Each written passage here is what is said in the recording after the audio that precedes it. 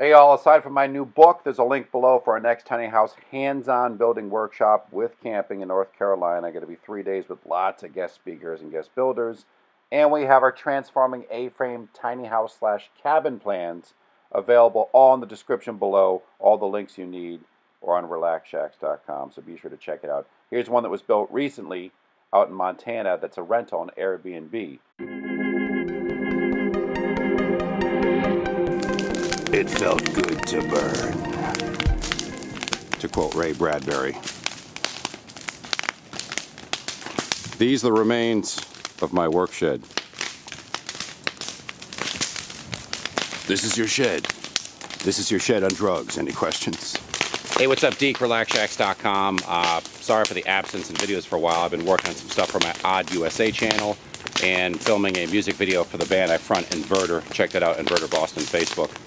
I'm also working on a bunch of things to try to beat the weather, as I do live in New England. One of which is getting rid of my minuscule, tiny, way too small work shed.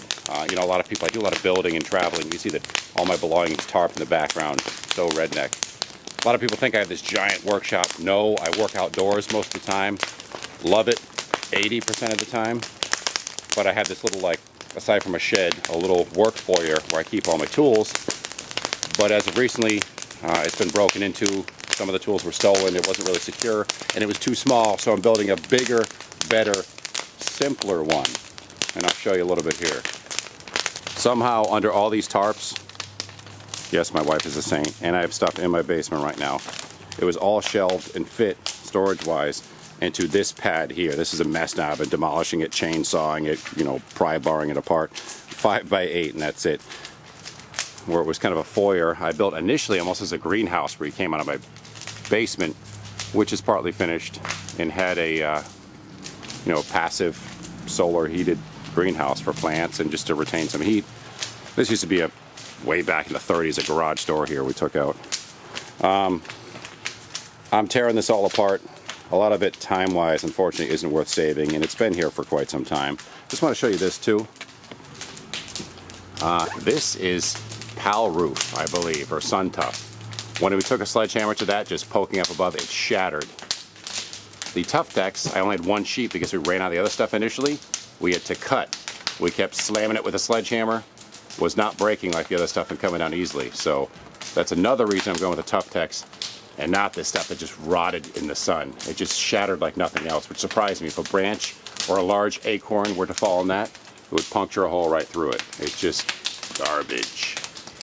These posts here, if I remember correctly, are set down into cement in the ground, so I'm not looking forward to getting those out to put in these new base pieces I have over here that in the rain and the snow the other day I've been prefabricating. And these giant simple 8 by 8 wall pieces that hopefully will go together much like Legos with these new Tough Tex panels that are somewhat insulated, you know, double walled. So that's what's going to be going in, almost a, you know, not greenhouse, but I want a lot of natural light in here. But not so much with the size of these where I sacrifice wall space that I need for storage. I will show you a closer view of that. This is not an exciting video, I know, but just wanted to show you guys what I've been up to and to apologize for videos kind of being slow. We have many to come. And a lot of cool tiny house festivals are on the way. New Orleans, we're doing a home show in Oklahoma. Yeah, my hands are pretty filthy, by the way. Never trust a builder that isn't filthy and doesn't have calloused hands. That's one of my rules. Never trust a builder doesn't swear profusely too, which I don't do on this channel, but in real life, different story. But I'm trying to get this stuff out of the way. Oh, we have a North Carolina workshop coming up too, with myself and Stephen Harrell, Tiny House Listings. But enough yammering. Let me show you this. So here are these panels. These were, I try to use everything. These were left over from an art installation. They're like 3/8 inch ply. We're going to reinforce. Those could be some almost clerestory like lights up here because the pieces we had only were this long. So I'm like, oh, they don't reach all the way. We'll make that look intentional. Simple bases. I'm building out of 2x6s that will kind of have a girder running under the center to support them too. And let me show you this stuff on the back here. This is all this nice. My yard's a junkyard right now. I sell a lot of architectural salvage. These are these double-walled Tough Tex panels, polycarbonate as well, and they're pretty awesome, at least from what I see so far. So these are 4x8 and I might divide them up more for support, but I kind of want to put shelving in front of this, so at night you'll see some of, you know, what I'm storing in there. But it'll be somewhat safe behind the polycarbonate. But I'm not going to store anything in, you know, visibly that's that valuable, if that makes sense. But this structure, there'll be a door here. I haven't put the header on that will lock and all that jazz. And I'm just going to make this much more secure, but just a lot neater and organized. The old space just didn't work out. It was too small, made out of salvage and scraps, and was a beast to take apart. I built it 10, 12 years ago. I was kind of swearing at myself for how well I had built it, because just the sledgehammer blows, the chainsaws weren't taking it apart. So this is a mess here. It won't be later, and that's the whole point of this project. This will come out quite a ways. It'll be 8 by 16 now, because I'm in dire need of the space. And